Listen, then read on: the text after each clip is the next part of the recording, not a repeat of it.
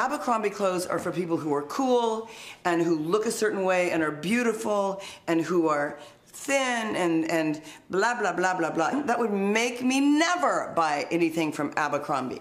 Allie is the latest to weigh in on a growing controversy over the fact the apparel maker doesn't sell women's clothes above a size 10. Don't support Abercrombie! Don't support! On Monday, protesters gathered outside of an A&F store in Chicago.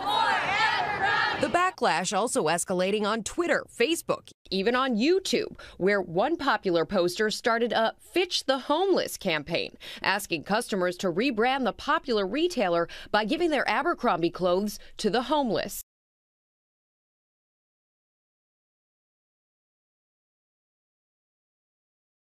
Let's start with you. When you were hired by Abercrombie and Fitch, you were told that you could wear your headscarf as long as it was white, gray, or navy blue. Then what happened on February 22nd?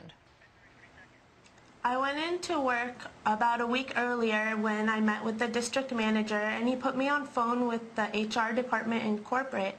And she just let me know about the look policy and about how scarves weren't allowed, and that anything regarding the head, any caps weren't allowed, and that I would be taken off the schedule for further notice. And I let her know it was for religious purposes, and yet again she referred to the look policy and told me that I wouldn't be able to work.